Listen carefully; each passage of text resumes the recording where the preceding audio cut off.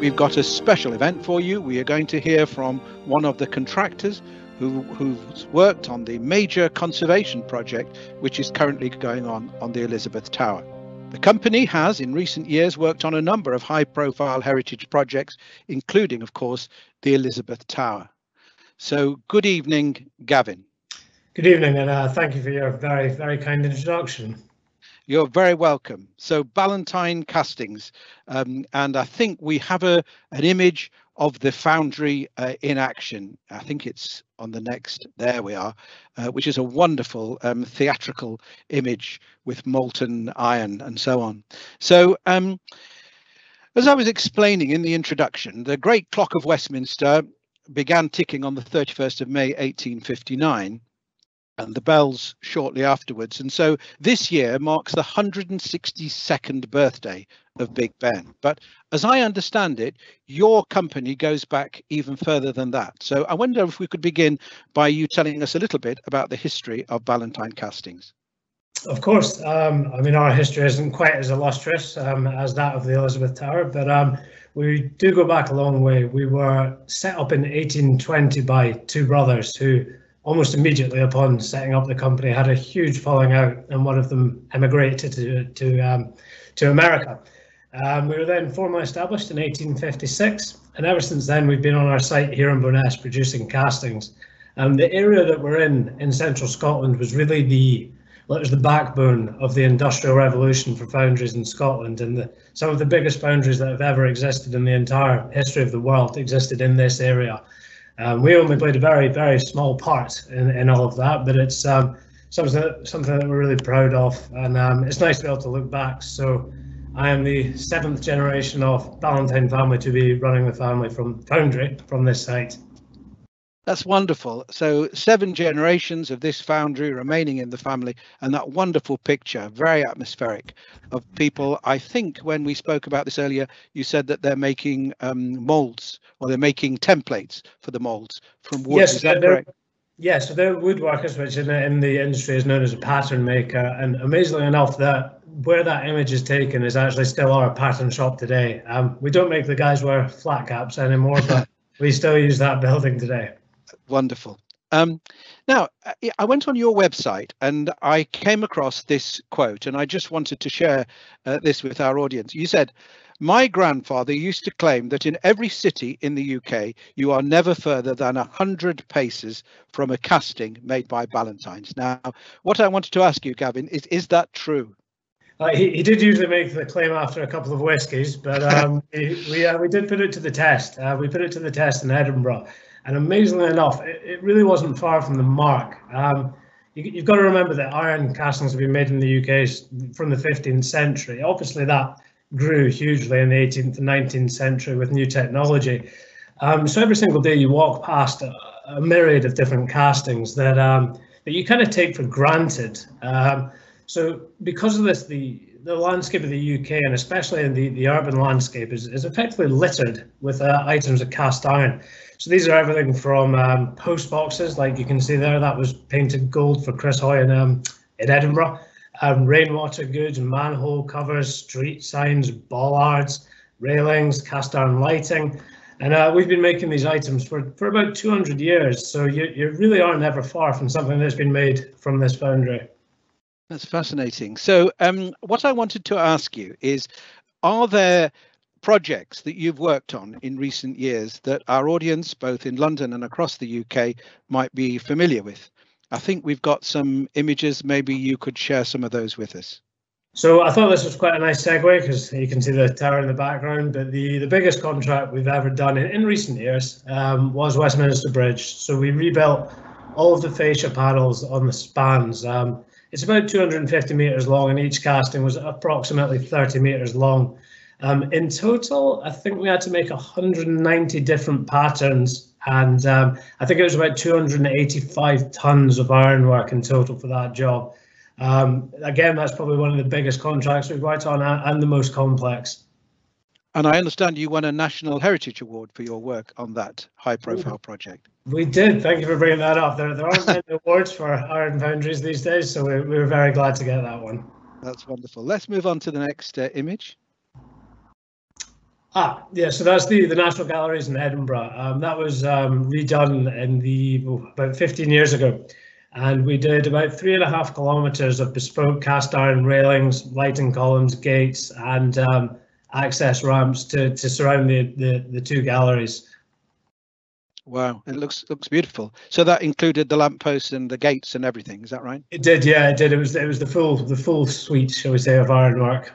Okay, and now we go to a much larger structure, a bridge in Glasgow, and I think this was again a major project for you. It was one of the first ones that I had to manage myself. So I was petrified of this bridge for about 2 years.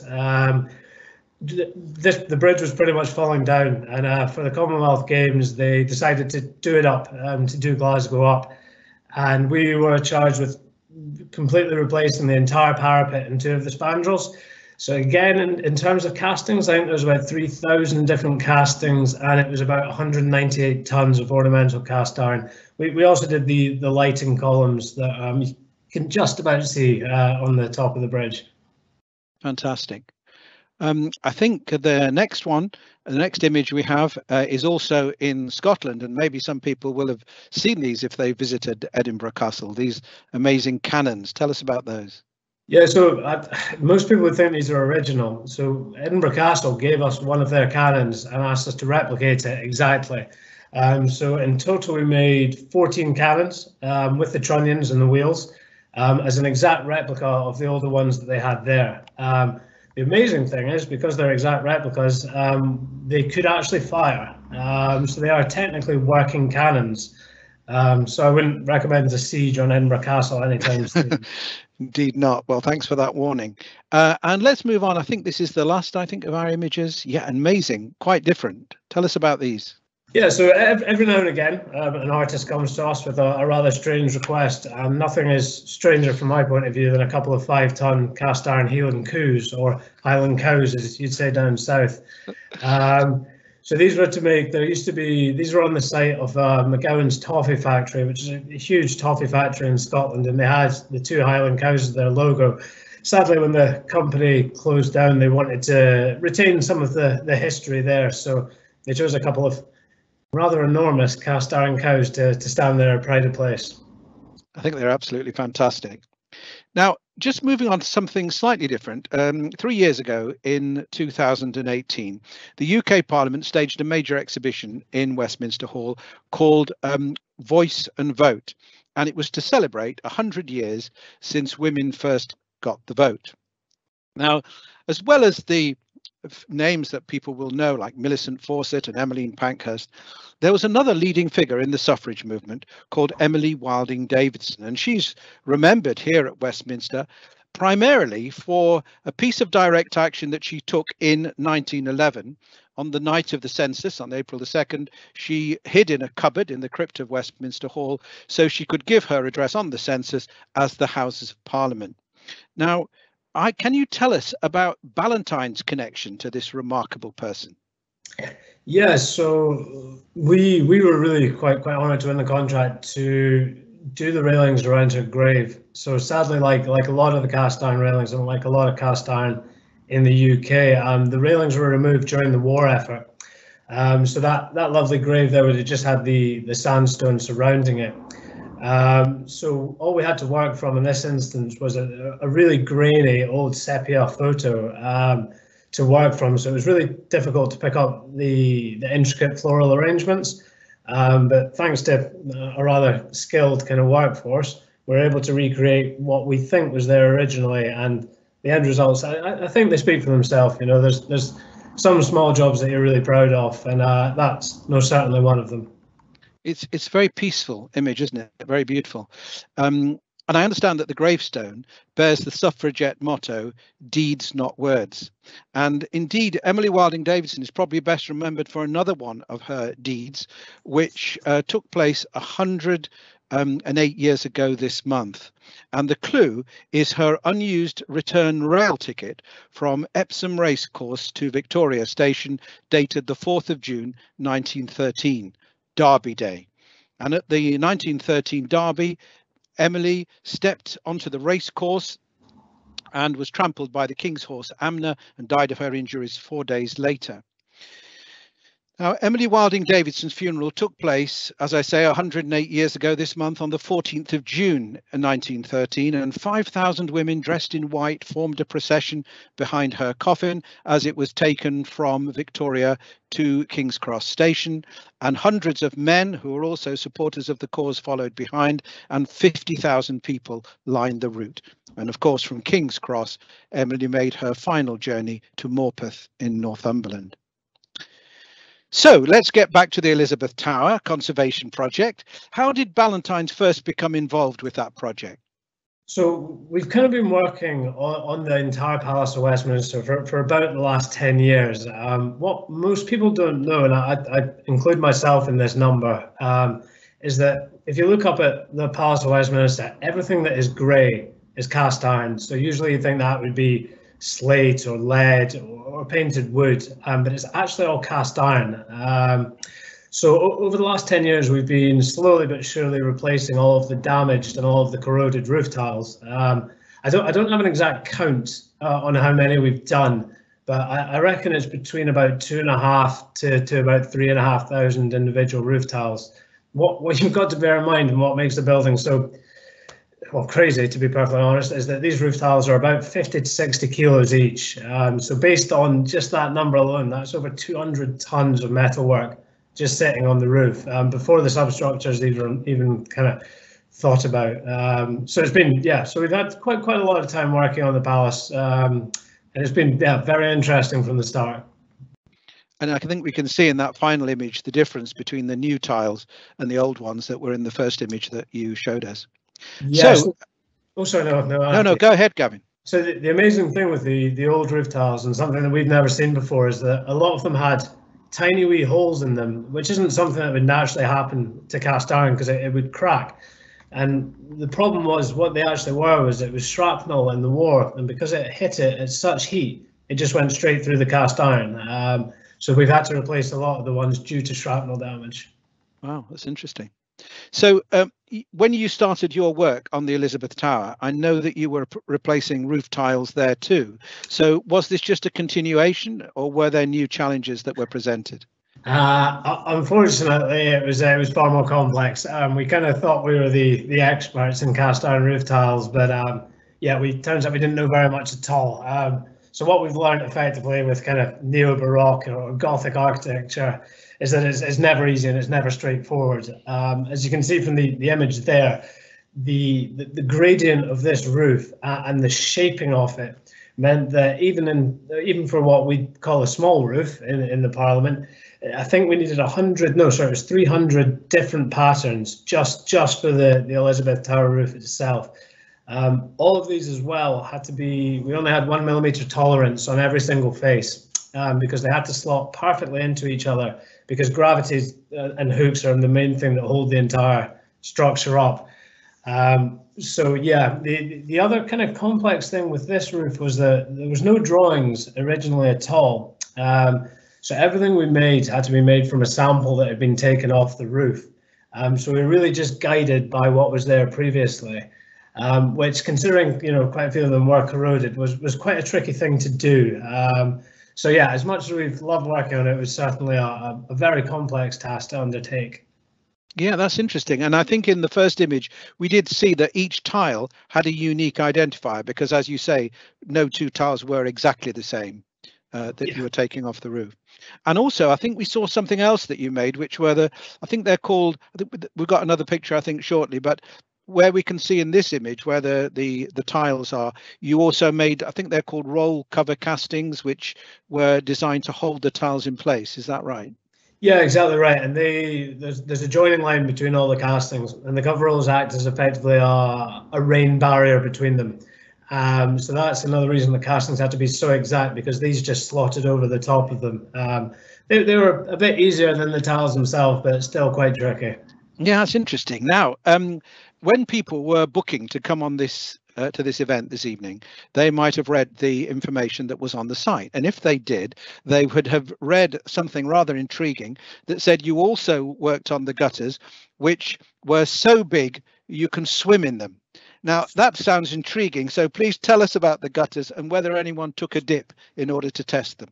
I have to admit, I'm probably the most boring man in the world when it comes to gutters. I get quite excited about them, much to the annoyance of my family. And these are most certainly the most exciting gutters we've worked on. There were two types. The first one you can see there was just one of the kind of straight ones. They're 3 meters long and they weighed about 220, 230 kilos.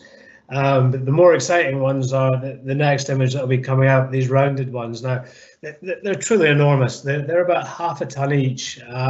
It's quite hard to see from the image, but they're about maybe 700 millimeters wide and about a meter deep. So if you'd have to be hard to push, but if you're thin enough and willing enough, you could swim all the way around Big Ben, which would be a fantastic experience, but not one that I do myself, I don't think.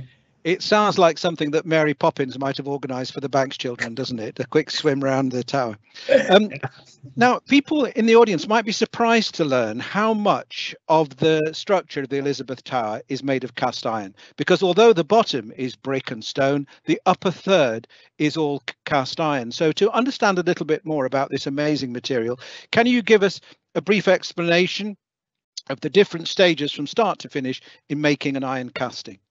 Yeah, of course I can. But before I start this, I just want to apologise. I've been trying to explain to my wife for years how to make a casting, and I failed miserably. So I'll try and make it as simple as possible. Everything that's made in cast iron starts off handmade or hand carved out of wood. This wooden item is then used, and it's placed into sand. So the sand forms around it, so that when that wooden item is removed, you're left with the impression in the sand of what would have been there before. We then heat metal up, usually in a furnace, as is being shown, or sometimes in a pot. Usually that's heated up to about 1600, 1700 degrees Celsius. That's then poured into, we call them shanks, and it is then poured into the mold. So once that mold is poured, then it's left to cool for about maybe 12 hours, something like that, depending on the size. And then the mold the box is taken away and the casting is effectively there in the sand. From then it's pulled out and just fettled and worked on. And in a nutshell, that's how to make a casting. So that's Sorry, so the image we can see there is the item that's being taken out of the mold, which still has flames around it. And then yes. I think we have one more picture which shows the item being removed from the mold. And I think we did see this earlier when you were talking about the gutters, but that basically is how it would look when it came out. Those images were just a sequence of that gutter being made effectively. There's a few black art tricks of the trade in there, but generally everything that's made in cast iron is made the same way. Now, these kind of skills and these ideas, these have been unchanged for 200 years. The brass tacks of how things are made in cast iron will never change. So it's nice. Yeah, no, it's interesting because I think it was in Victorian times that using those methods that you just described, those production methods, they were able to produce cast iron in large enough quantities to work on major building projects. But it was also used for complex decorative features as well.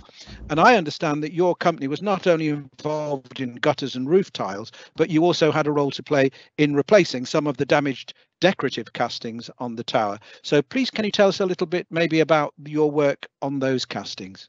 Yeah, of course. So, the amazing thing about cast iron that kind of still rings true today, but especially when they were building this, was that architects and designers effectively had a field day because they found this material that was durable and that could make any complex shape that they'd ever imagined.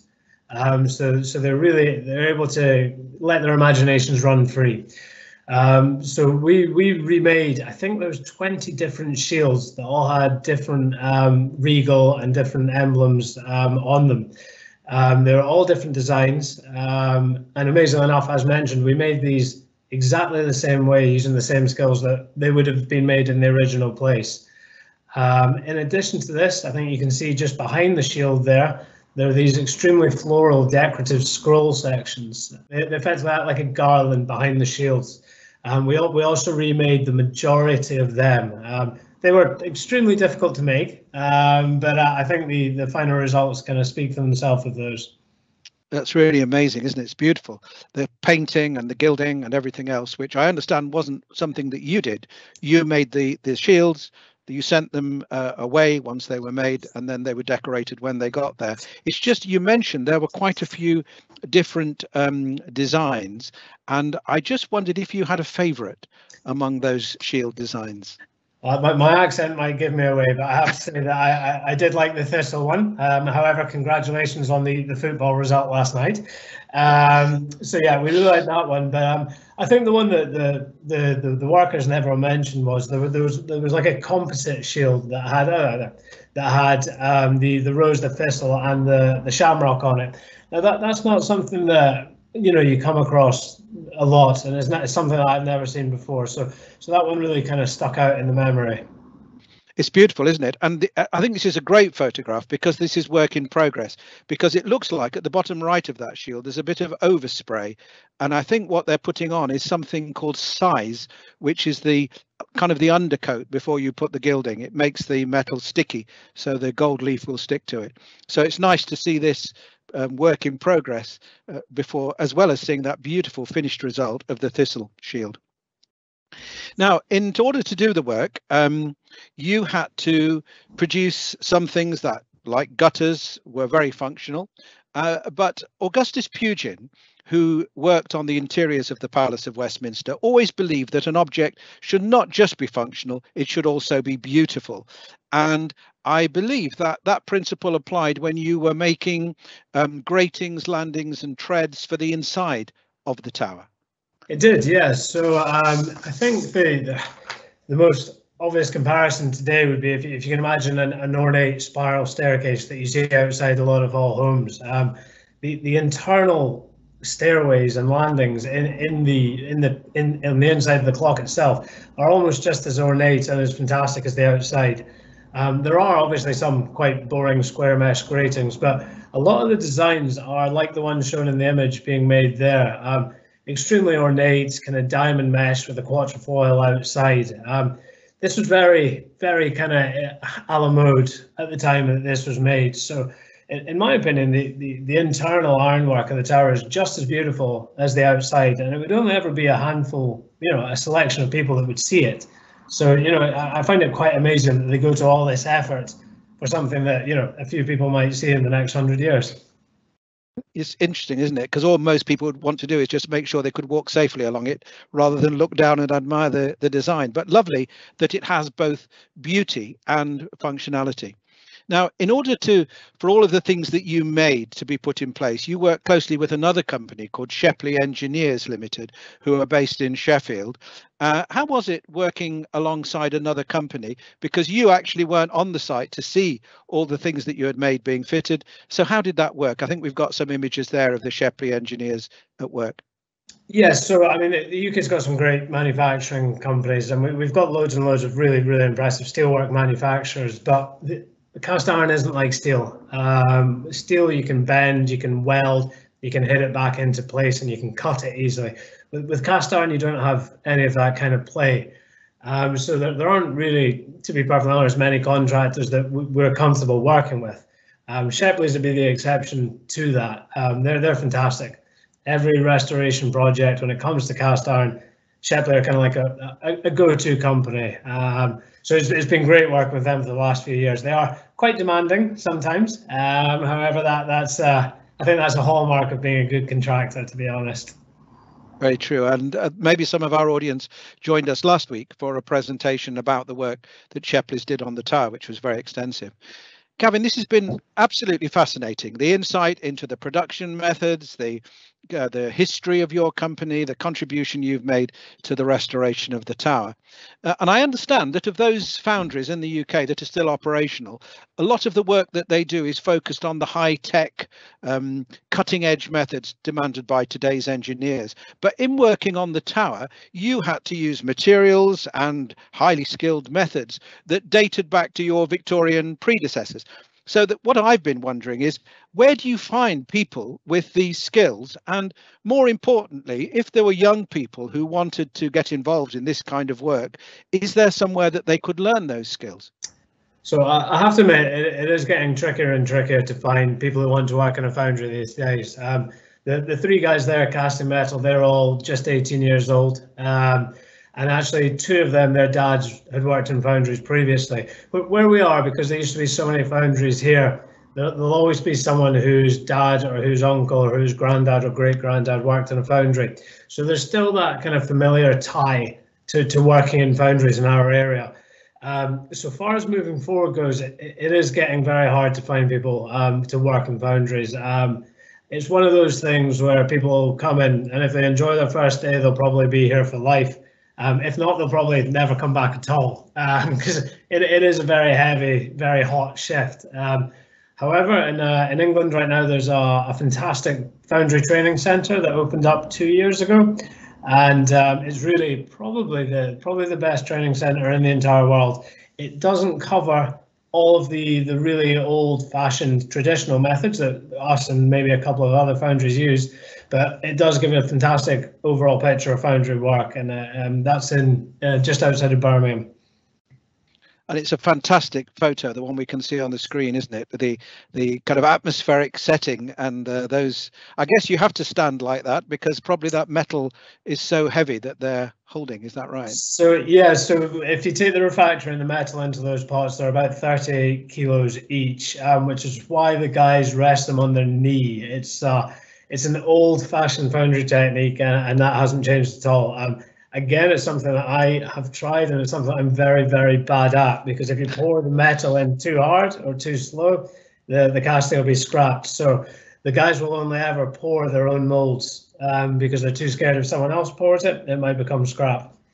Okay, now that's very interesting. And I understand that some of the decorative work that we looked at earlier on, the scroll work, and we can see here an image of scroll work that was removed, the old scroll work from the tower, and we can see it's quite sort of tarnished, dusty. But we can also see how intricate and curving those pieces of iron are. And I understand that you used this as a test piece for your apprentices. Is that correct? It is. I'll be perfectly honest, it was a bit mean. So generally a foundry apprenticeship to be a moulder back in the day used to be worth its weight in gold. It was a fantastic career. It was very highly paid, and it was a skilled profession. And the apprenticeship used to be 7 to 9 years. We don't have that luxury of time these days, so we gave this as a test to our apprentices. And hands up, I would never be able to make that item in my life. It'd be a monstrosity if I attempted. And two of them managed to do it, which we think was a fantastic effort, because you're not going to get much more of a complex casting than that to make. And we can see the contrast there between the ones that they took off and the ones that are on the tower now. They're absolutely beautiful, aren't they? That curving, twisting, beautifully gilded scroll work. So that's a fantastic image to end our conversation on. Thank you very much indeed again, Gavin, for all of that. And now it's time to turn to questions from our audience. And the first question is from Louise. And Louise asks, apart from the Elizabeth Tower, what is your favourite building that you've worked on, and why?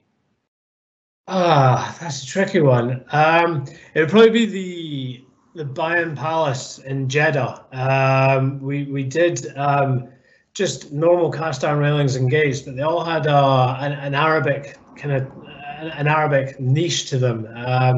So we actually stole some of them to put around our foundry itself. So if you ever come to Bo'ness, you'll see these lovely Arabic railings around our small section of central Scotland. So I think that was probably one of the favourite ones we've worked in, just because it was so different to anything that we've ever done before. Indeed, I think many of the images you showed us at the beginning were in Scotland, so the one you've just mentioned was a little more far-flung. I realised that I didn't go to the first question. I went to the one at the bottom. So let's go back into the top and ask a question from Richard Blake. And he says, why the choice of cast iron? Aside from the weight, doesn't it rust? Yeah, it does. So the difference, and it's a bit of a common misconception, really.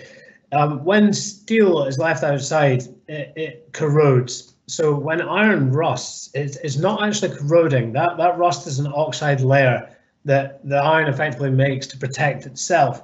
So if you had just an iron bar and you left it outside, it would be naturally durable for about 200 years. After 200 years, it would then start to corrode badly. So iron is extremely durable. It can be formed to make any shapes, as we saw with the tower. You know, there's a lot of different shapes, and kind of modern day, iron's seeing a bit of a renaissance for these exact reasons. Also, another thing that's very fashionable at the moment is obviously green credentials. Now, I can't sit here and say that we're not a high energy user, but what we do is we buy old scrap iron, maybe stuff that's been there for 300 years. We melt that down and we turn that into a new product. And then in 300 years time or 200 years time, someone might buy those products, melt them down and turn them into something new. So I think because of the durability, the fact that we can form complex shapes, and the fact that iron is readily available and cyclical, I think it's a great choice of material. I apologize for my pronunciation, but I think when we saw the Heeland Koos, they actually showed an early stage in the process that you were describing, didn't they? That beautiful orange finish. Yeah, so the most common thing to think about is whenever you walk over a manhole cover, they've got that glorious kind of dull patina glow to them, and most of those manhole covers will be about 100 years old, and they're going to last another 100 years. So rust is it's not going to be nice if it's on your gates and railings, but it doesn't actually damage the product itself. Thank you very much. A question from an anonymous member of the audience. If all the castings are made in Scotland, how are they transported to London, or do you have a factory nearer to the site? I think from my very limited knowledge, I think when they originally built it, I think there was 15 foundries near the site, just only making the roof castings. We don't have that ability, I'm afraid. So we transported the goods from here down to Shepley's, which is just outside of Sheffield, and then they had to do the kind of fitting and finishing works on the casting. They were then all done as like big lots sent down to London for storage and then up on the site. So we tried to reduce the amount of transport by kind of filling full lorries with roof tiles. I think you've given us a clue to the answer to the next question, because it said, where does the iron that you used on the project come from? So yeah, it's a mix. So there's different grades of iron. So generally this was all in grade 250, which is kind of mainly used for architectural and engineering applications. So we just buy old scrap iron. We buy trace elements of steel. We effectively mix them all together, and then what comes out is that grade 250 iron. So it's a mix of steel, old cast iron, and some pig iron, which we have to import from either Russia or Brazil. Thank you very much. Very comprehensive answer. Now, Alison Bentley has a completely different question. She says, if you are recreating ironworks that are ornate but unseen, was the original made by workers who had cathedral experience? Because doing ornate work in unseen places can be normal when the work is done for God's eyes only. I don't claim to be an expert on that one, I'm afraid. So I'm not too sure. It's a fantastic question, and one that I'd really struggle to answer. The only thing that in cathedrals there were foundries that specialised in making the ventilation grills for churches and cathedrals, which is why they're so ornate. But that's as much as I know on that one, I'm afraid. Okay, well, try this one from Frank. This sounds slightly more technical to me. Do you use a shrinkage rule for making patterns? Do they vary for different materials casting? Yeah, no, fantastic question. So everything that was on Parliament, if it was less than a metre, we worked to about a 1.1% shrinkage because we used that grade 250. For the larger gutters, we worked to about 1.8% just because there was more metal, so it contracted it a little bit more.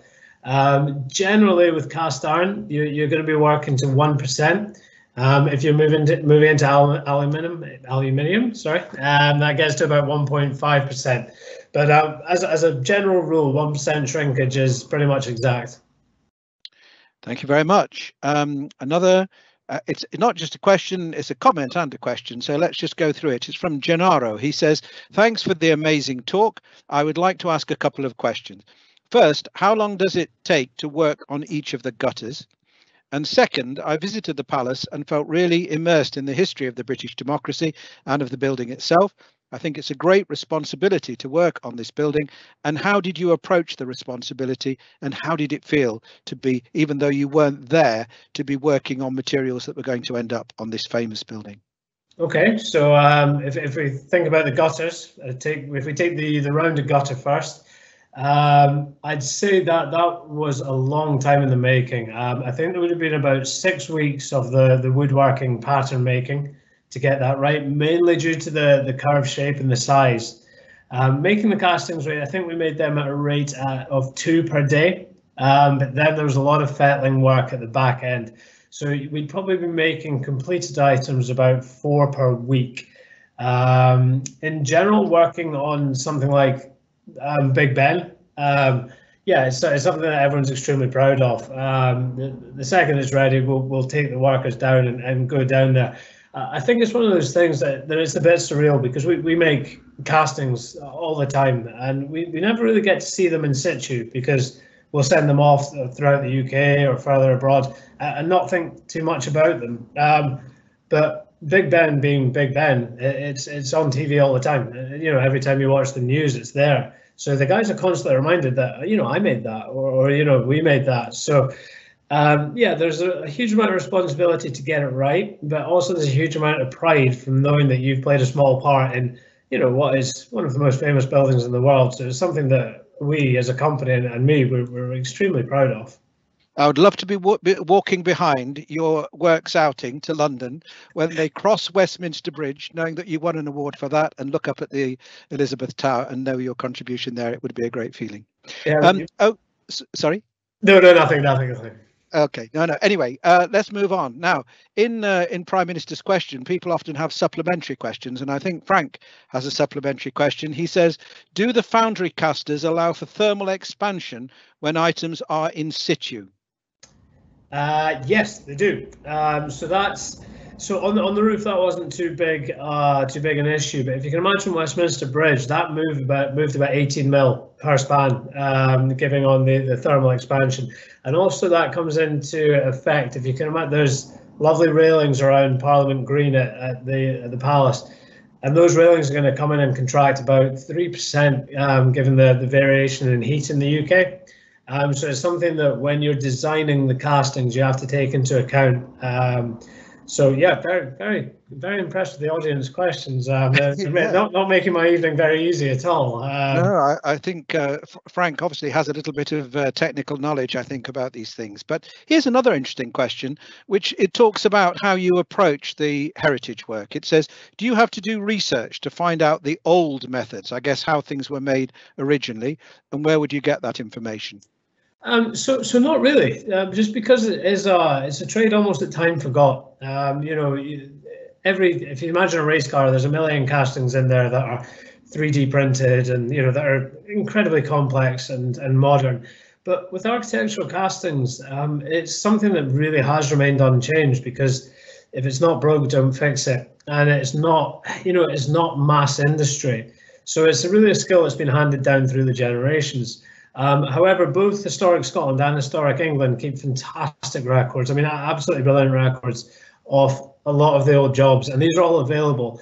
So there have been occasions where we're not sure how something was made. We know how we'd make it, but we're not sure how it would be made originally. And generally, looking back through either the historic records or indeed the catalogues that all foundries used to produce, we're able to get quite a clear picture of how it would have been made, and then we endeavour to try and make sure that we do it the same way. We're coming to the end of our time. I think we might be able to squeeze in a couple more questions. Darren asks, what has happened to all of the iron work that had to be removed and replaced? So just outside my window behind me right now is the Forth River, and they think there's about 2,000 tons worth of scrap ironwork rusting away on the bottom there. They realised after they'd removed everything during the war that it couldn't really be used for anything we needed at all in the war effort. So it's really sad that, you know, all this glorious ironwork's been removed. A lot of it was just chucked out, and the rest of it was bought by foundries. So at least some of it was remade, and a lot of it, sadly, again, was exported because no other countries did that with all their ironwork, and they needed scrap. So we sold it to the highest bidder, which is a real shame, really. Although I'm not complaining because I get to remake quite a lot of it, so it's quite good for us. Yeah, because you mentioned that it's a green industry, and I wondered what happened to the bits and pieces on the Elizabeth Tower that they couldn't use. Were they also could they be melted down and used again? So they could, yes. And the Elizabeth Tower, though, because of its age, the castings are really full of phosphorus. Now, they did this because the castings are very thin, and the phosphorus allowed it to run over the entire roof tile without there being any holes. So we would have been able to use them, but I believe that these have all been kept in storage for historic records. Like I said, because there were no drawings of the specific tiles, they've kept these originals that have been pulled off the roof, so that in maybe 100, 200 years we'll be able to take them out and be able to copy them exactly. Fantastic. Well, Gavin, I'm sorry to say that I think we're out of time now for any more audience questions, but I just wanted to begin by thanking you for a fascinating insight into what you describe as an ancient craft, but which is being used on this high profile project. And it's been really very, very interesting. And I'd also like to thank everyone who's been able to come along and join us for the event. I'm sure, like me, you've learned a lot about casting. And if, like me, you wanted to know more, you can always go on YouTube. There are lots of videos that explain how all these magical arts that Gavin was describing, you can actually not do yourself, but at least you have a better understanding of how it's done.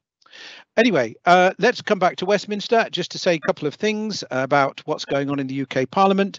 Next Wednesday, we have a talk on the construction and conservation of the tower. So if this has whetted your appetite, do join us for that. We go into much more detail about the history of the tower, and you'll see some wonderful pictures of the restoration work. There's also coming up, I think on the 15th of July, an amazing talk about the extraordinary coronation banquet of George IV. So if that whets your appetite, come along and join us for that. And also you will find on the UK Parliament website that we're now advertising our audio tours, our multimedia tours again. So if you fancy a visit to Parliament and you'd like to use one of those guides to help you around, you can actually buy tickets for that now. I think it opens at the end of July. Just one final reminder that survey that was on the chat box, if you have a moment to complete that, we would really appreciate it. Don't forget, you can get 15% off the many wonderful things that can be found in the Parliament gift shop. I've sounded a bit like a salesman. I didn't mean to, I apologise. But just to say, by bringing all this to a conclusion, that it's been a very special evening. And I would also like to thank the amazing team behind the scenes, Thalia and Lindsay and Richard and Isabel, who've supported us this evening to make sure everything worked. So thank you very much to all of the team for making sure that happened. And I would like to wish you all a very good evening. And I hope to see you again, either in person or virtually, back here at the Palace of Westminster. Thank you very much and good night.